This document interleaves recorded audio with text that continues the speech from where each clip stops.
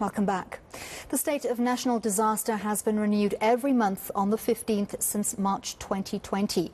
Trade union Solidarity says it's ready to approach the court. The state of national disaster has been renewed every month on the 15th, as we said. And let's hear now from Solidarity's Research Institute head, Connie Mulder. Mr. Mulder, thank you very much for speaking to us this evening. We appreciate your time. So certainly the impact of the COVID-19 pandemic has reduced. South Africans have learnt to live with COVID-19 to a larger extent. Is that primarily at the heart of your approach to the courts to end the national state of disaster? Yes, Anlie, I think that's the primary reason is no one really argued in March or April of 2020 when we went into a state of disaster. For the simple reason we were in a state of disaster and we had this disaster, but the disaster has now passed for all intents and purposes. If we look at the Omicron wave, that was a Christmas present in that it was much milder, and we've got a massive amount of natural immunity along with a couple of million adults who are vaccinated. And from our perspective, this means that the time has now come to start living with the virus. Unfortunately, I don't think we're going to have a future without COVID. It's not going to go away, but it has to become endemic, and it has to become part of everyday life with like other illnesses in this regard. We have a flu season every year, and we don't go into lockdown for that necessarily. Not that COVID is flu, it's much more serious, but we're now at the phase where it's endemic, where healthcare can very obviously handle it, and now we need this sword that's hanging over the economy to be lifted so that we can finally get to the real disaster, which is what's happened to the economy with jobs, and in that regard, have it fixed with certainty that you're not going to be shut down with immediate effect on a Sunday night. From the start of the COVID-19 pandemic 2 years ago almost, we've seen a lot of uncertainty in terms of how this virus changes, how it responds to certain treatments. We know a lot of people around the globe have now been double vaccinated. However, South Africa's vaccination numbers are not where we want to see them yet. And so some argue that the national state of disaster allows government to react quickly and with the necessary measures to adjust to these changes as the pandemic takes different trajectories, as we see different variants come into play. Do you think that's a fair assessment, or do you think, or do you agree with some who say that this is an unnecessarily continued assault on the freedoms of ordinary South Africans? Well, I think we're somewhere in the middle there. It very obviously made sense in April 2020 to have a state of disaster, to be able to react quickly.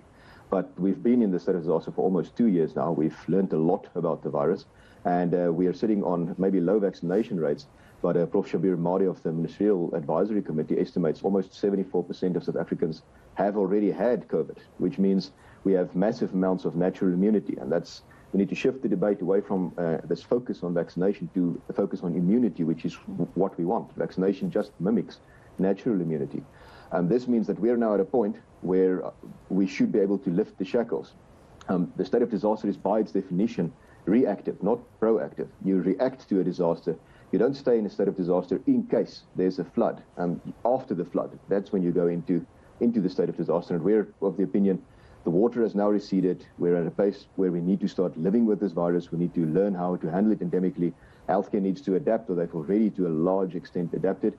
And that means now is the day to lift the state of disaster. If we feel that we need additional measures, we need to get back to the governance model that South Africa has always followed, which is we have a parliament that has been sort of sidelined for almost 2 years, that needs to start enacting legislation, and then we can get back to the normal governance way. Well, at the moment, with the National Coronavirus Command Council, who, especially for our members in tourism and hospitality, who can literally shut down your business on a Sunday night with no recourse.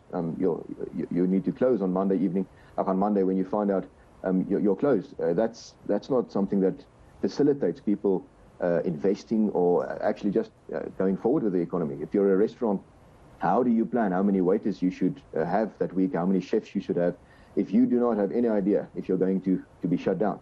The ones who were the hardest hit is our members in the tourism industry who lost the whole of December's income, and who now have international tourists still phoning them and saying, but we don't think it's safe. You're still in a state of disaster. How can we book when we don't know if it's going to be cancelled at a moment's notice. And that's the certainty that we're saying. We need to get back to a place where we can grow the economy with the certainty that capital forming needs. Comparative to the rest of the world, South Africa is doing quite well at the moment. We still see incredibly high numbers in Europe. If you look at the UK, large numbers of infections, not as many hospitalizations under Omicron as we saw before. But these countries are still functioning under a state of disaster. They are much harsher measures in place in a lot of countries around the world.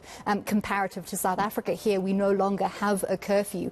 And many of those restrictive measures that were in place during many parts of the past 2 years have now been lifted. Do you think that state of disaster being lifted is primarily, as you said, to give people comfort? Or are there so many practical considerations as well that would make it essential relief for, as you said, for instance, the tourism sector? Well, it's a double-edged sword, that meaning there are almost no regulations left, which then begs the question, why do we still have a state of disaster if we've got no regulations linked to it at all? Why are we still in it? Is it not only comfort for the government in that case? Secondly, comparative to the rest of the world, South Africa had a much more economic damage. We lost millions of jobs. Our unemployment is almost at 40% on the expanded definition. So we don't have the luxury of the reserves that the rest of the world, that we were in a debt crisis before this. And we cannot sit on our hands and just continue indefinitely. We need to focus on the crisis of the economy. The regulations that are still in place do still have an impact on the tourism sector, specifically on artists, which we also represent, and then on the hospitality industry. And the main problem there is that you just don't know. You have no idea if in 6 months you're going to find out one Sunday evening your restaurant is closed on Monday, or your liquor shop, or your tourism, your tour operator. And that's the primary thing that we're saying. The disaster has passed. That means the state of disaster needs to also pass.